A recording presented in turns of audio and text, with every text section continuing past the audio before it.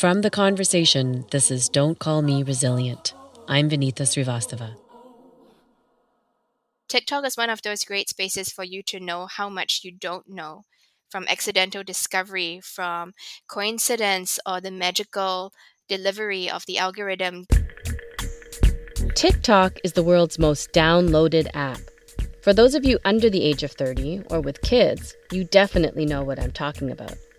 For others, TikTok is a highly addictive video sharing platform with a lot of lively music and dance videos that encourage participation and replication.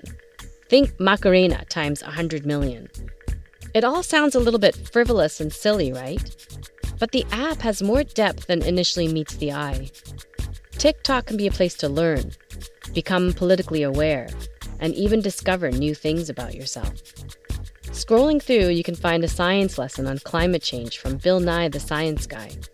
You can find lessons on Indigenous languages or follow the culinary stylings of the best plant-based chefs. While the app definitely has its downsides, its upsides are worth paying attention to. Today, I'll talk to two guests whose research looks at TikTok and its potential to educate and spark change. But first, we're going to hear from our producer, Haley Lewis, who spoke with Jessie Lawyer, an Indigenous librarian and TikTok micro-influencer. Hi, my name is Haley Lewis. I'm the Culture and Society editor here at The Conversation and one of the producers on Don't Call Me Resilient. Hi, my name is Jessie Lawyer. I'm Cree and Métis, and I'm a member of Michelle First Nation.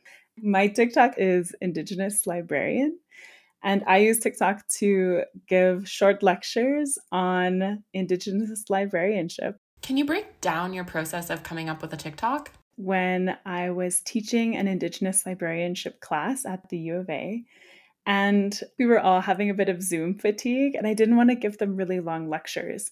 I just wanted something short and sweet. So I thought, I'll throw it on TikTok. I kind of thought of the 25 people that were in my class might watch them and like my friends. So how long after hosting lectures just for your class did one really pop off? I was surprised by the interest in it.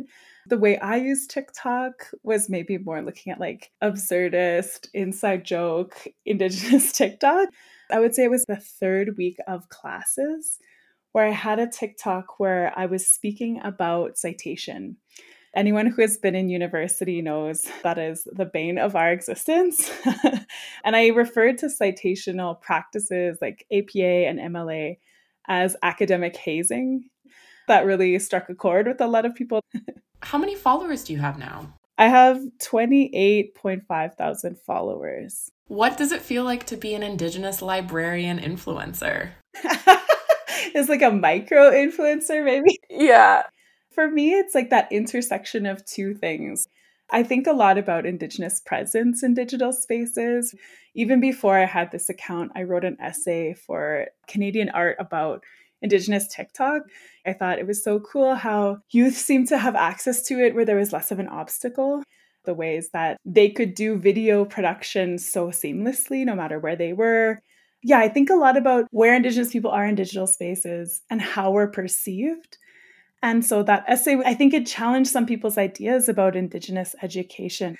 So often people are getting beads and feathers, the pageantry rather than the day-to-day life or the complexity of what our lives look like.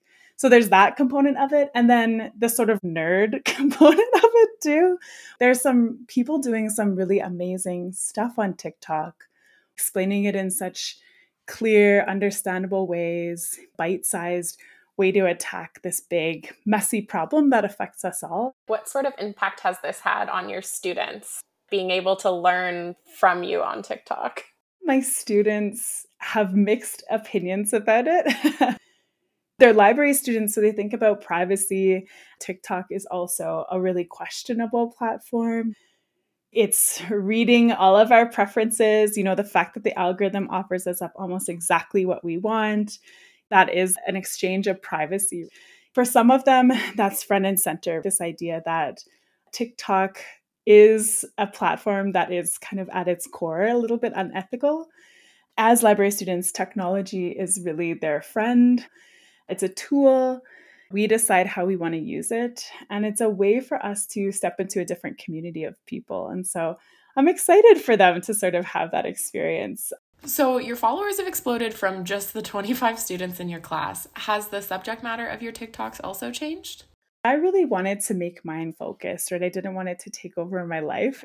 Right in the bio, it says lectures from Anihio, Makeshift Librarian.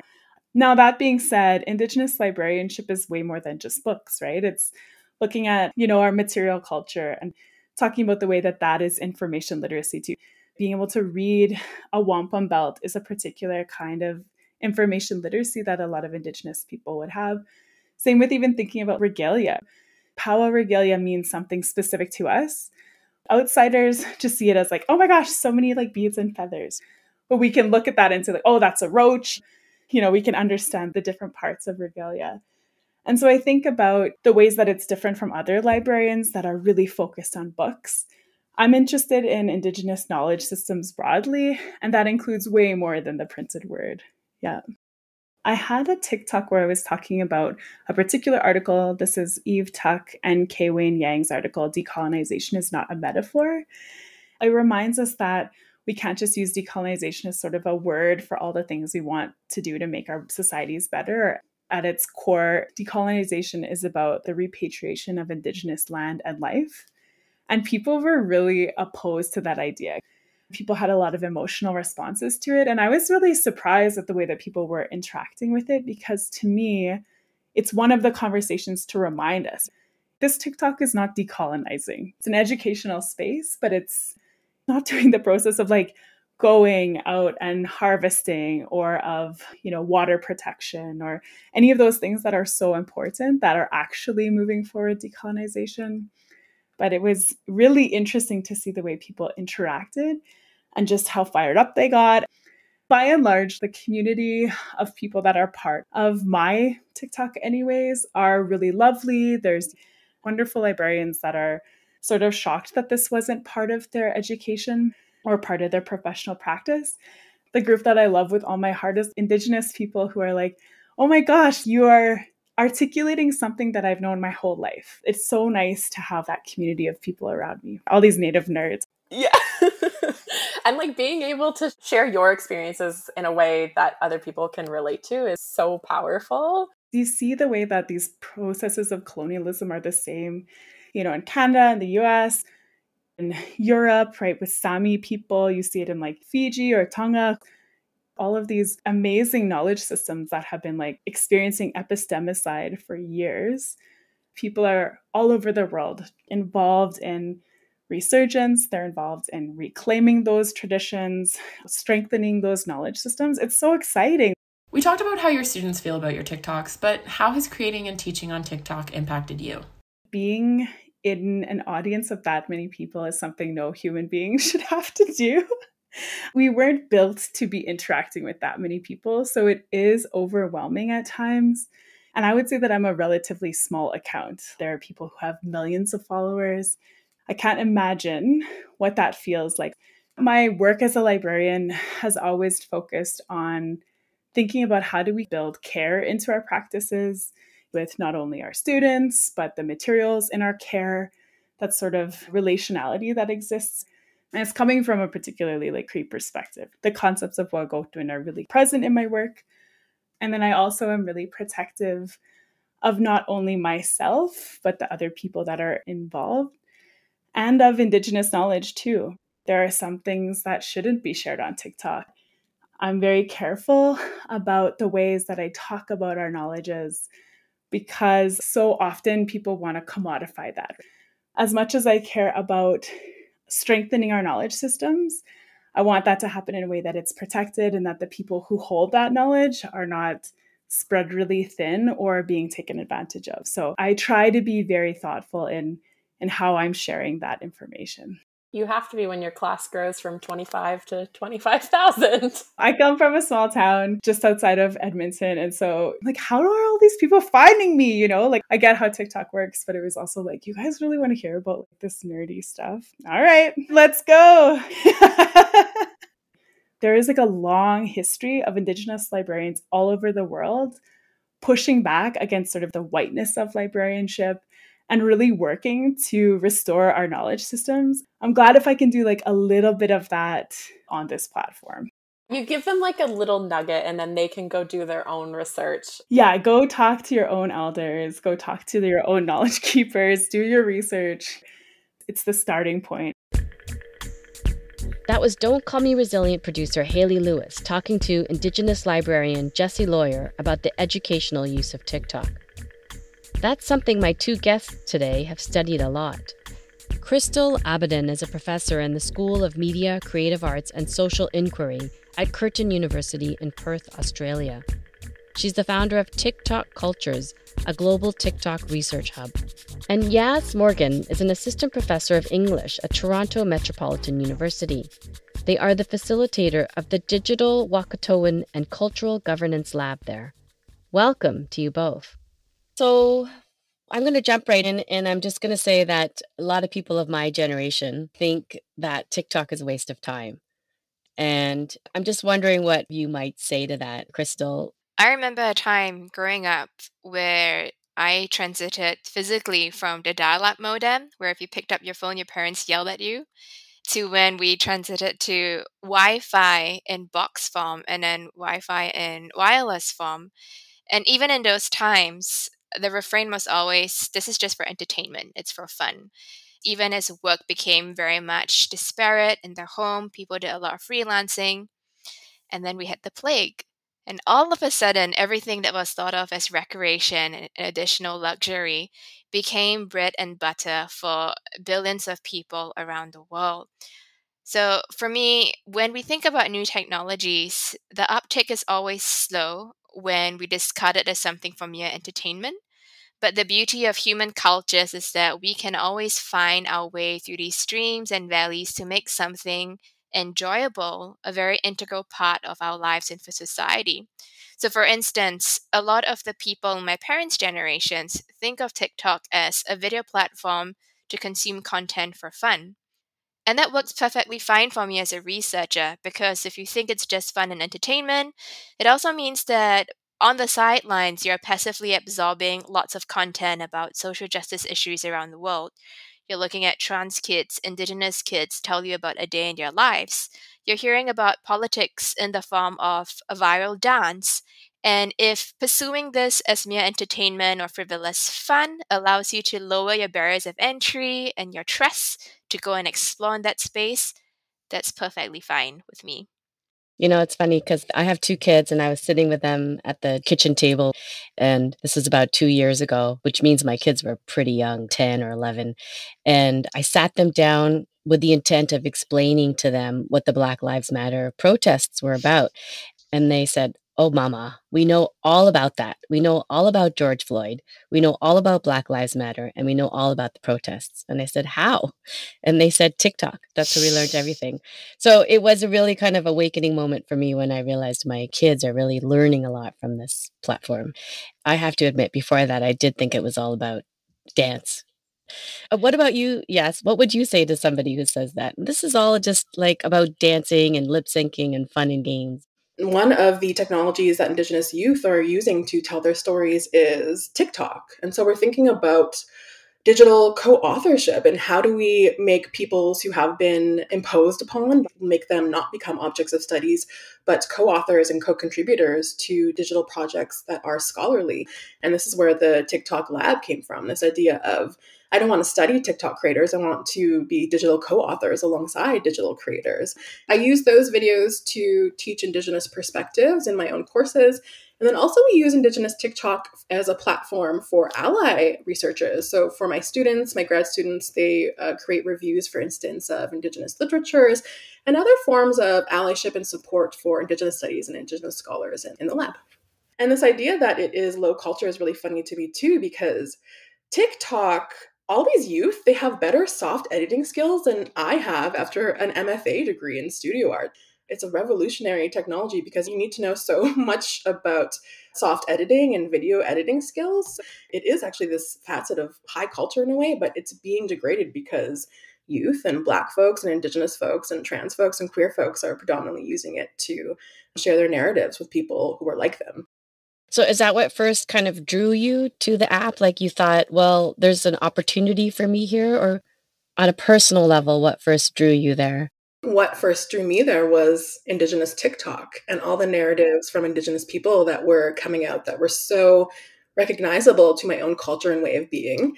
I exist in an academic discipline that is really experiencing a settler colonial crisis. But when I open up TikTok, I just see face after face of people who I know to be from a part of an Indigenous peoples, just from the way they talk, the way they carry themselves, the ideals they have. What brought me there was really this sort of mutual recognition and this community building, just a space by us for us. Well, that sounds very exciting. Crystal, on a personal level, what do you feel first drew you to the platform? A personal story. I am very close to my nieces. I have dozens of them, but three in particular are very precious to me. And they are my gateways to the very scary worlds of the internet with a capital I. We are about a good 12 to 22 years apart. They educate me every day on our exchanges, and I found out about TikTok through them, just through spending time with them. Prior to that, though, I was already researching East Asian digital media professionally, so that's the more proper story. And I had already been using Douyin, the sister app that came a year prior to TikTok. I'd also already been looking at Musically, the predecessor app that was eventually bought over and merged into TikTok. So, following that natural progression, looking at East Asian apps, when TikTok came about, I started a research project tracking its origins in 2018. And then I felt very exasperated by virtue of it having been founded by a Chinese corporation. Almost all the headlines I was seeing, almost every journalist query I was getting was about national security or very Orientalist discourses about whether or not we should fear foreign technology, even though I am from East Asian descent, partly from my mother's side. And that for me was worrying because we don't have the same questioning when apps just grow overnight from Silicon Valley. Even though Facebook in recent years, now Meta, has come under extreme scrutiny for very horrible experiments, we don't have nearly the same type of language ethnocentrism when we talk about other apps. And that was what drove me to consolidate my efforts, put together a network of scholars based in the Asia Pacific region. And in October 2020, thanks to several rounds of funding, we launched the TikTok Cultures Research Network, which has been growing out of the Asia Pacific region and slowly globalizing. We are primarily a group of nerds. We all live on different social realities and different sides of TikTok, which is why it's important to send ethnographic scholars out there to find out the lived experiences of people in these spaces. The main thing we want to do now is to capture minoritarian voices. I think the time is over of us just being so tired, or in TikTok parlance, just so over it with wanting to find space in a white man's world, when in reality, we have minoritarian values and we can carve out spaces of our own to ask our own intellectual questions, to make meaning out of these apps for ourselves, even if we're not legible to anybody else. Our producer, Haley, she's a self described TikTok connoisseur. She tells me that TikTok has sides. And I'm wondering, what does she mean by that? And also, what side of TikTok are you on? This is a very interesting question. I will say that. So I'll let you know the ones that I feel comfortable letting you know that I'm on. I'm definitely on Indigenous TikTok. I'm definitely on trans TikTok, queer TikTok, lesbian TikTok. I'm definitely on Black TikTok, like a general activist TikTok I kind of circulate around, or like social justice issues TikTok. Fashion, I find I'm often on that TikTok.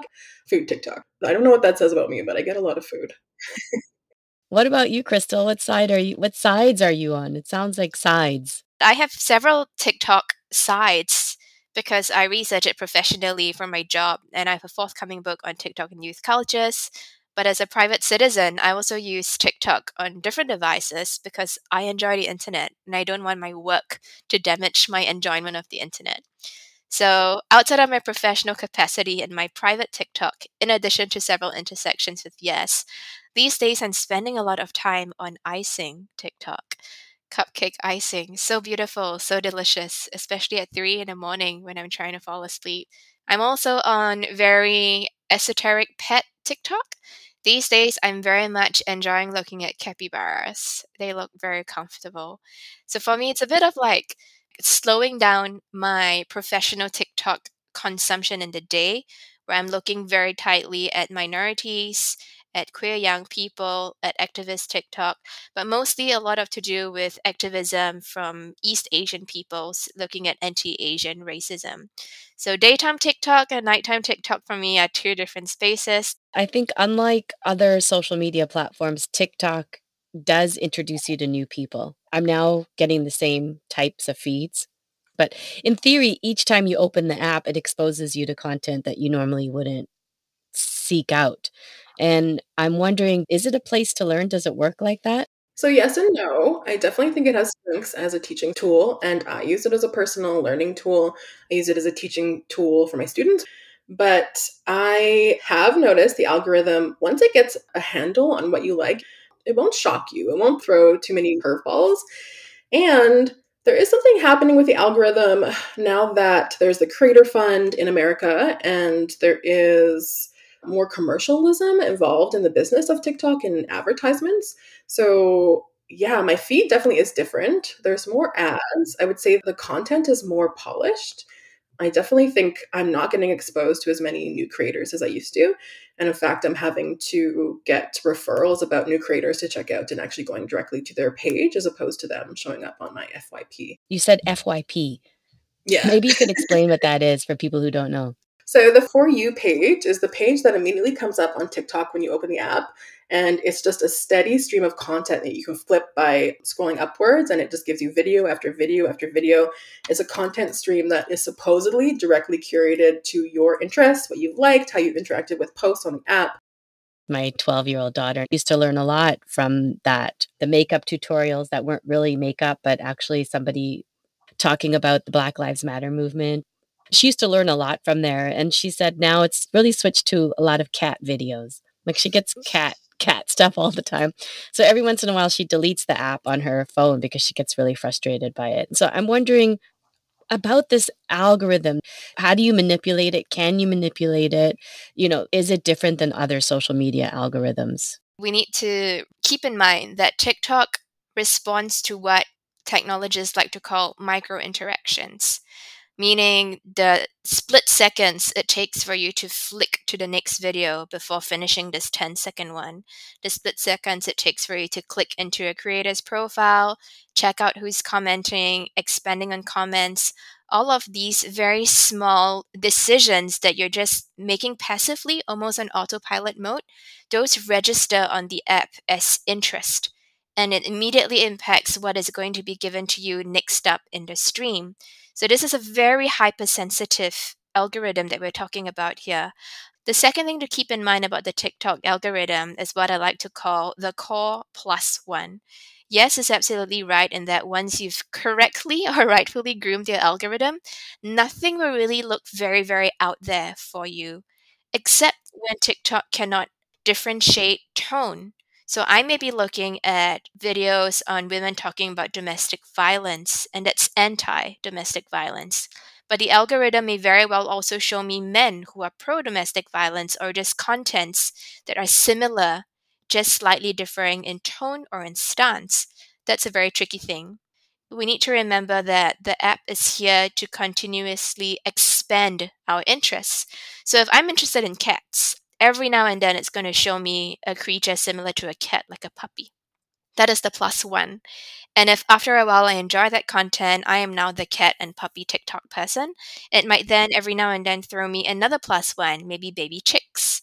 So 4 limbs to 2 limbs and wings. And from there on, it's expanding my visual repertoire, it's expanding my appetite, and grooming me to fall under more and more categories so that I am introduced to more creators, more silos, and more subcultures over time, and therefore never get bored. I mean, the New York Times said it could read your mind. So it seems like it's sort of predicting what it thinks that you might be interested in, or it's reminding you of something that you were interested in. Marginalized creators are also talking about this idea of being shadow banned. And I'm wondering if we could talk a little bit about what that means and if TikTok is changing in this way. Is it actually shadow banning marginalized activists? Yes, maybe you could talk a little bit about that. So creators would say yes. Based on that, I am inclined to believe the creators. I first experienced this discussion about shadow banning around the Black Lives Matter movements that were happening in 2021, when Black creators in America and Canada were making rightfully very critical posts about the structures of power in America and Canada. And they were noting even big creators who had large followings were getting very few views. And so this is where this question came up of, well, is TikTok suppressing certain kind of posts at this time, namely posts about Black activism around Black Lives Matter? And since then, this conversation about shadow banning has expanded. I think it's come into Indigenous TikTok too. Folks will talk about how their content is being shadow banned because it's appearing on Indigenous TikTok really well for like a couple months, and then suddenly they'll get 50 views or 200 views. So what is happening with the algorithm here? Why are these creators being punished? Shadow ban has also become this interesting crutch too. So there's also this conversation about, are people actually being shadow banned, or are they just not getting any views? Or are they just like, you're not liking my stuff, guys? Yeah. So is it a real thing? Do you know if it's a real thing, Crystal? Shadow banning, this idea of being shadow banned? I should first preface that I am trained as an anthropologist, and I study technology by way of understanding how cultures of people and groups of people experience these technologies. So even if there are no documents to prove this, at least no public ones, I should say, and even if the big tech companies have justifications for why, Feroza Aziz, whose very viral makeup video calling out the Xinjiang genocide was magically deleted and she was magically banned and then magically reinstated because of a quote unquote glitch, very convenient. I am very inclined to believe the people who are experiencing and using these apps every day. I think another thing we really do need to keep in mind, though, is that social justice is very cool on TikTok, in the same way it was the coolest thing you could pursue on the likes of Tumblr. And with the younger generation of young people who are becoming increasingly active, literate, and enthusiastic about pursuing very personal ethos and social justice causes, we need to remember that the flip side of this is that it can also become a popularity contest. What this means is that there's a lot of bandwagoning on TikTok where people, as Yes has intimated, who are not indigenous, who might not know a lot about a minority group, who might not actually know about the realities of a specific social issue, are very encouraged to speak about it because they know that that's going to get them viral, that's going to get them on someone's FYP. And it takes up space from the actual activists and people in these minoritarian groups who might have something they want to say and want to share. So, unfortunately, the way we are doing attention on TikTok is driving that sort of hyper competition that sometimes fosters bandwagoning. Is there some way that users can help to counter what you're talking about? This idea of bandwagoning? Is there some way that as a user you can help to manipulate your own For You page so that you are getting the content that you want to get? It's quite difficult to know when you see a TikTok for the first time if it's the original, which is why it was such a big deal that young people were fighting over credits and asking for hat tips and asking to be acknowledged. There's a whole conversation, especially about Black youth in the US, who were creating these massively viral dances and then having these works of art copied by young white women who would then eventually clinch book deals or appearances on television over them. It was not just about copying art, it was literally about who gets to own a space and who gets rewarded for their visibility in these spaces. There are still other people who then go on these campaigns where they put up TikTok lectures in talking head style, telling people if you're on these hashtags that I've tagged, you've probably seen person X talking about issue Y in Z manner. And I just want you to know that's not right. Here are other people you can check out instead. And this specific example, I think it's great because it's not just making space for the people who have things to say. It's not just holding space for them to say these things. It's literally fighting and wrestling the space away from others who have occupied the bandwagoning for too long. And while it may seem very trivial and very small, I see this happening a lot among people who are in middle school, upper grade school. This might be the smallest of ways they feel they can intervene and partake in small p politics. Everyday politics is a conversation. And this is also, for me, as an anthropologist of internet cultures, an amazing display of their media literacies, that they know that these are the silos, the underground back channels that they can use to talk to each other, even if the algorithm is doing them a disservice at that time. It sounds very hopeful. Like a lot of young people on TikTok are very active. And you talk about everyday politics, this idea of everyday resistance, that they're sort of pushing their ideas, they're holding people accountable to make sure that folks get their due and their credits. What about you, Yas? I know that you started to post about mini lectures or mini ideas. I definitely think it's the approachable format. There's like standard formats for how you make different content and different videos. It's really easy to jump in and just like view your FYP and then recreate some standard formats for creating videos. TikTok really is, it's a platform for appropriation, definitely. And I think about who Indigenous TikTok is for, namely, and I do believe that there is like this political ethos around the temporalities that we are creating on TikTok. But TikTok is still a business. There's still many data sovereignty scholars who are discussing the algorithm and the politics of it and what information they have about us and what information they keep about us.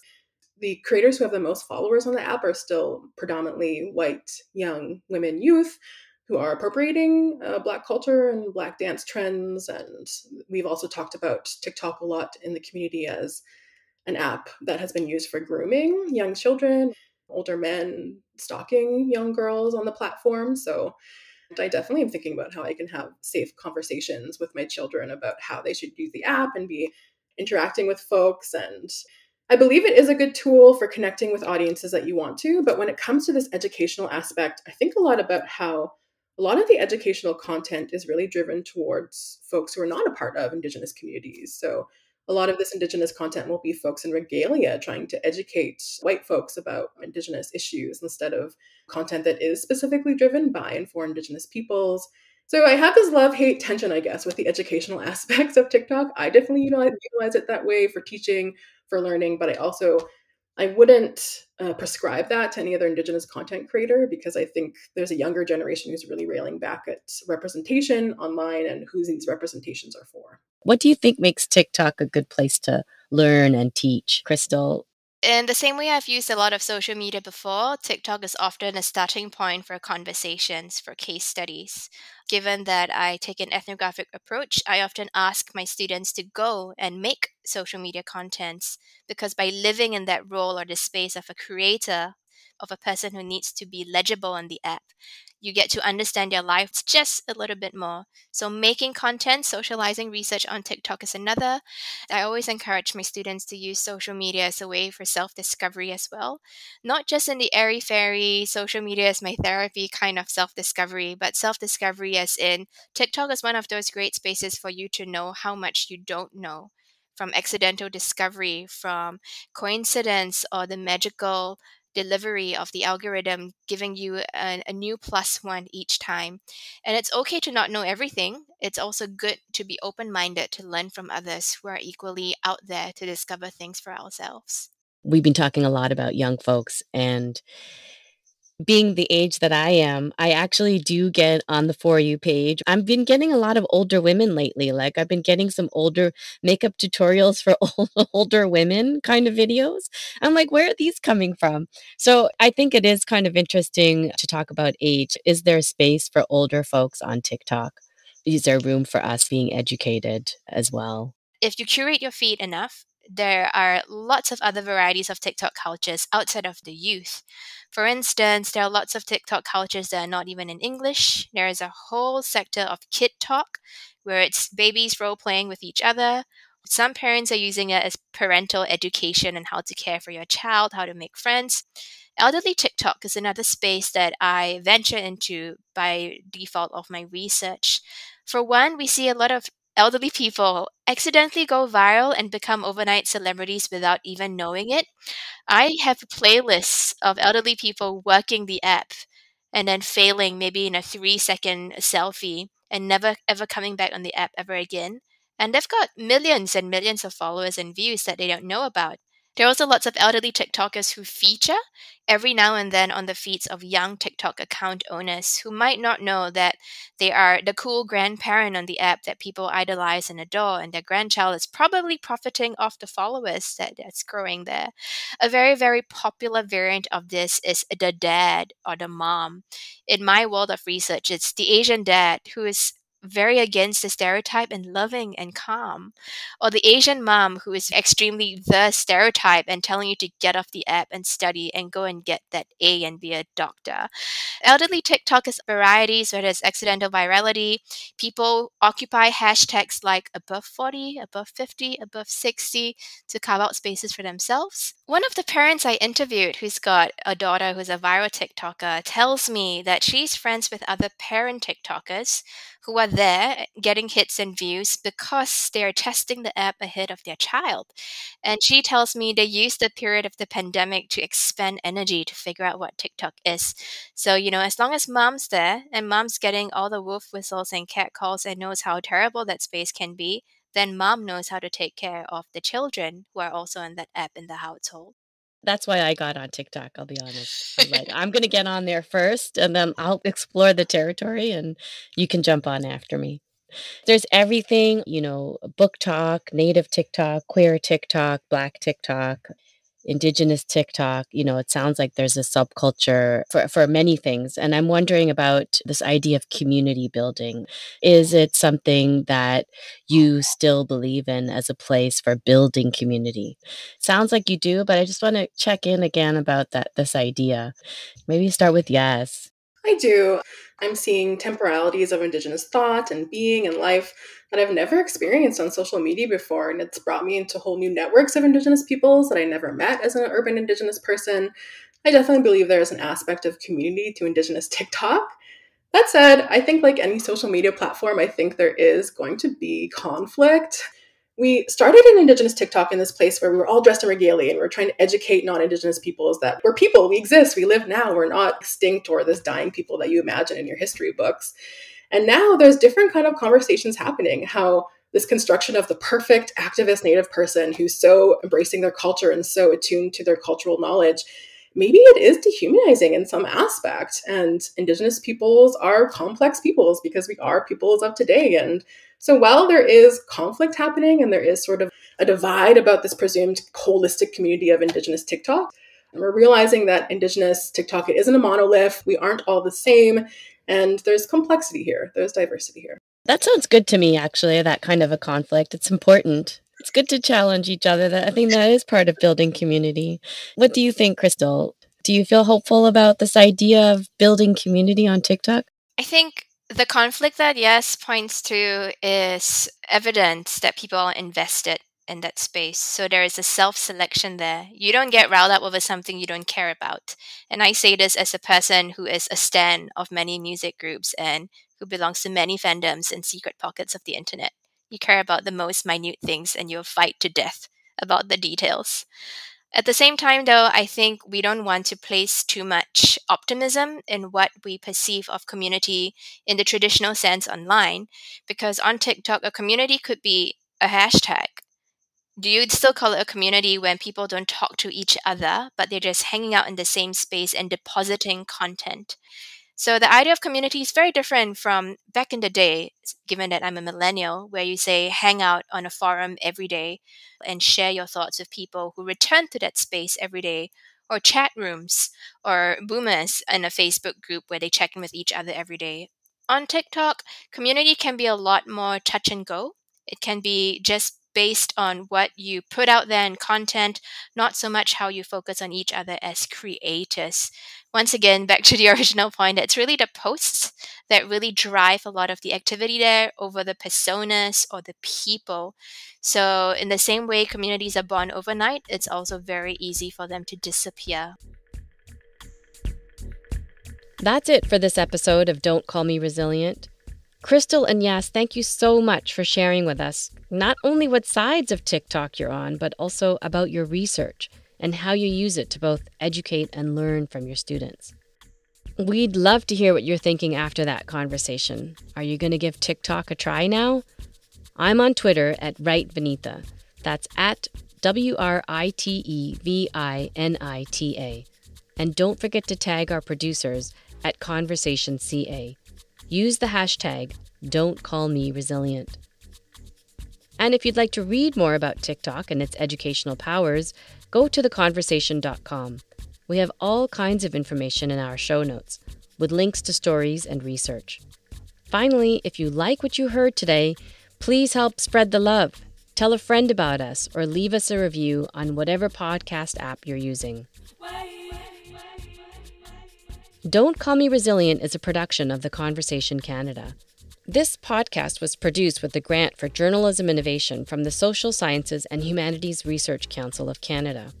The series is produced and hosted by me, Vinitha Srivastava. The producer on this episode is Haley Lewis. Our other producers are Vaishnavi Dandecker and Fularen Odenayo. Our sound producer is Lija Navarro. Reza Daya is our sound designer. Jennifer Moroz is our consulting producer. Lisa Verano is our audience development editor. And Scott White is the CEO of The Conversation Canada. And if you're wondering who wrote and performed the music we use on the pod, that's the amazing Zaki Ibrahim. The track is called Something in the Water.